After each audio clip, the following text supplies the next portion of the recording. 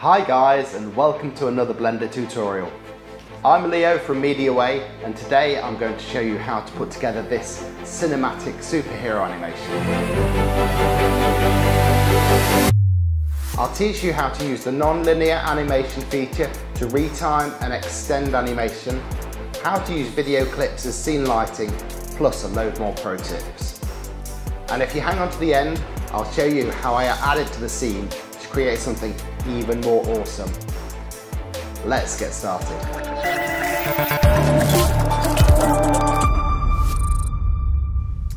We're going to start off by getting the assets ready for the animation. If you head over to pexels.com and search for explosion, then click on the videos little button. This explosion here is going to be perfect for the background. It's rated CC0, so we're free to use it. Click on free download. Next, heading over to mixermode.com. This is a great free site for getting characters and character animation. Here we're going to select one called Drayar. Next, click on the animations tab. Type in walk, and we can see our character walking. If you click the button that says in place, that'll mean he moves without walking. That means we can control how far he walks. Hit download. You can leave all the options at default and press download. Okay, here we are in Blender. Let's press A to select everything, X to delete everything, click that. Now we're going to add in a plane, Shift A, look for mesh, plane, S to scale it up, let's make it a bit bigger. Doesn't have to be precise, something around there will be fine. Let's see what that is. 12 meters square.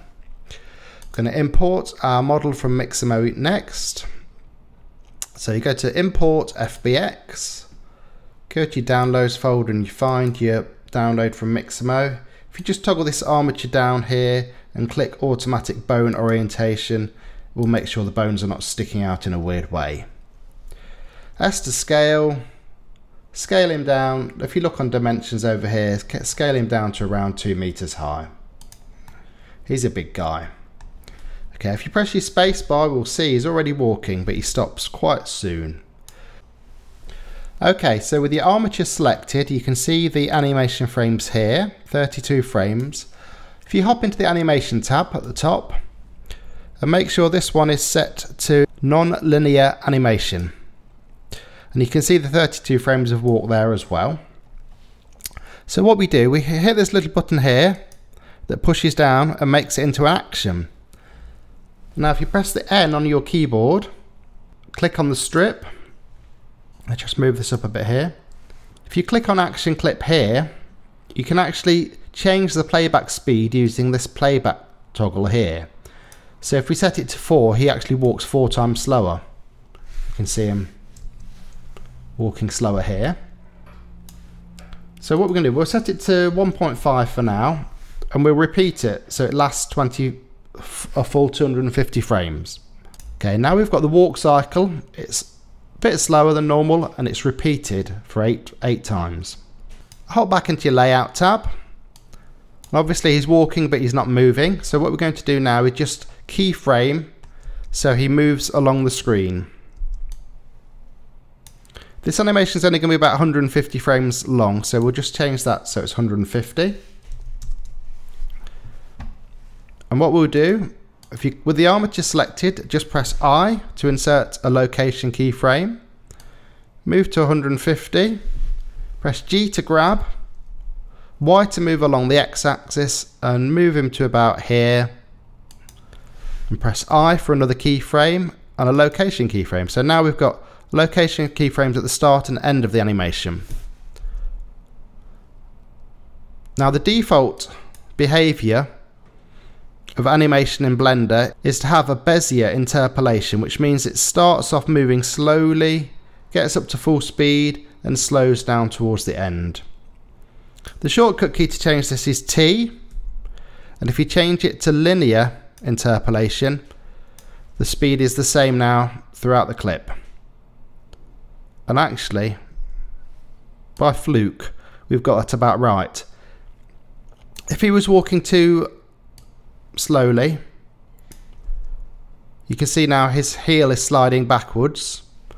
And likewise, if he's moving not far enough, you'll see he's like moonwalking across the place. So just change your keyframe until it looks about right and his heel's not sliding as he walks. Next, we're going to add in an explosion behind him. So if you go to File, Import, Images as Planes. Now if you don't have that already installed, just check your preferences, search for images, and make sure this is clicked on. Go to your Downloads folder, click on your Pixels video and click Import Images as Planes. Press R on your keypad and then X. I'm going to rotate it and type in 90. That rotates it by 90 degrees. S to scale, make it a bit bigger. G to grab, Y to grab on the X-axis, G to grab, Z to grab on the Z-axis. And we're going to put it behind him, somewhere like that. Right, let's hop into cycles mode. We're going to change the renderer to cycles.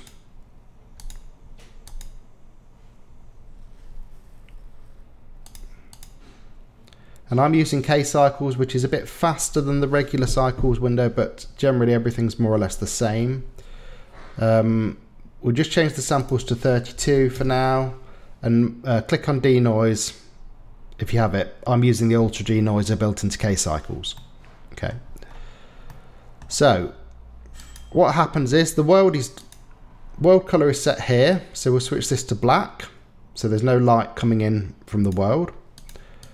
And here on our plane, everything's black at the minute. Click on your shading tab. Right, we've got a basic shader set up already. We don't need the alpha channel because there is none, but we're going to set the color to the emission channel here. So the color goes to both the base color and the emission, and we'll put the emission strength up to 5. Back in render mode, you can see now we're getting a nice glow from the video. If you can't see the video, make sure you're not at frame 0 because the video starts up on black. Now already this is looking super cool. Next we'll add the material to the floor. So click on your floor plane, click on your material settings and click new. If you click on the shading tab, we can actually edit this with the nodes set up. Let's call this floor. We're going to actually set up a super simple floor material here, so it looks a bit like a road with puddles on. So if you press Shift and A, you're going to search for a noise texture. We'll pop that over there. Then we're also going to add Shift and A, search for a color ramp. Pop that in there. We're going to connect the color to the roughness channel. I'm going to check the factor from the noise checker into the factor here. So now, if you actually move these little control handles, you can actually start to see what we've got is a mixture of glossy reflective material and non-reflective material. Let's just change the base color to black. So all you need to do is just tweak these settings here. And if you change the scale, we can change how much detail there is in the floor. And the detail kind of adds just extra bits to the noise. So you can increase the detail a bit. There's no right or wrong here. You can just mess with it until you kind of got it how you like it. And if you don't want these glossy parts to be 100% reflective, if you click on the black color, click on the black here and you just move that up to gray. As you move to gray, it gets less and less reflective. So just set it till you've got something you're happy with. Back to the layout tab. Going to add in a camera, Shift A, camera. The camera's been added at the default position, but what I like to do is position roughly with the viewport where I want the camera to be. So really sort of directly in front of him. Then you press Control, Alt, 0 on the number pad, and that actually puts the camera where your viewport is. Then if you press Shift and tilde, you can actually move the camera using the W, A, S and D keys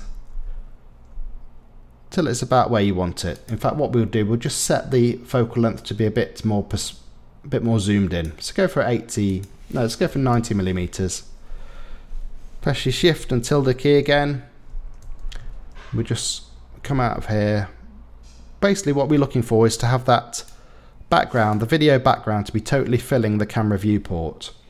So with the camera selected, just maybe reset these degrees so it's absolutely square on.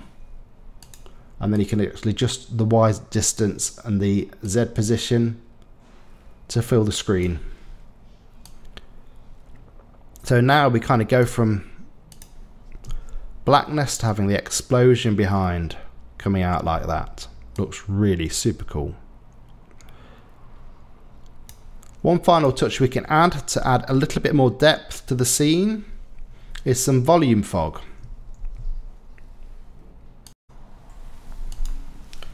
So if you press Shift A, we're going to add in a cube.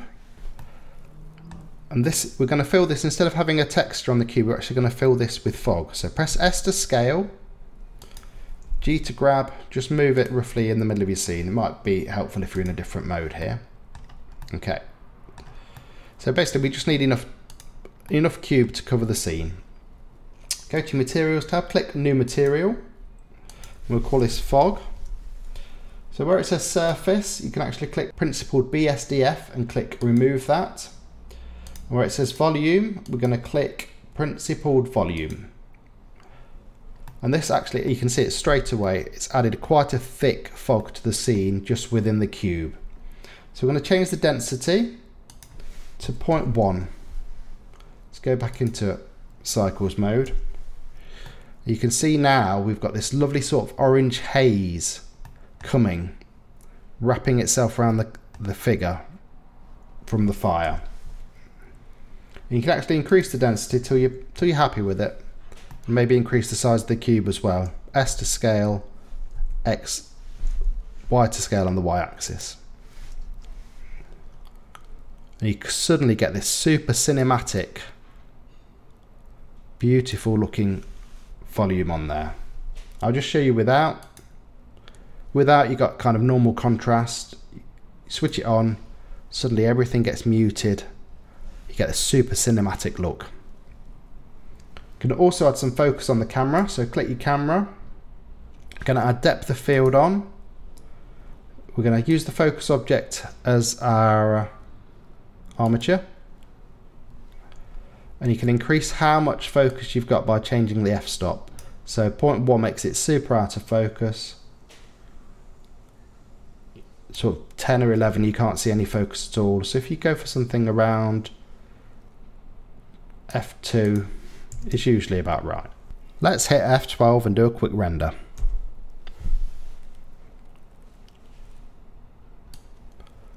That is looking super cool. To render out your animation, you need to choose where to save it. So click on this little icon that looks like a printer, Output Properties. Choose somewhere on your computer. Choose FFmpeg Video. Set the encoding to MPEG-4. And I usually like to set this to perceptually lossless, no audio. Let's render that out by clicking Render, Render Animation. Once your animation's finished rendering, you can actually view it by clicking on your Render tab and clicking View Animation. That looks great. Right, I'm going to spend a few more minutes working on this and adding some extra stuff in to make it even cooler, and then I'll get back to you with the results shortly. Okay guys, I've spent a few more hours tinkering with the scene. Now what I've done, I've added a few things. So I've added some rubble and this sort of gothic arch from BlenderKit. You can download BlenderKit for free. I think these models are free, but I do pay for BlenderKit and they might not be.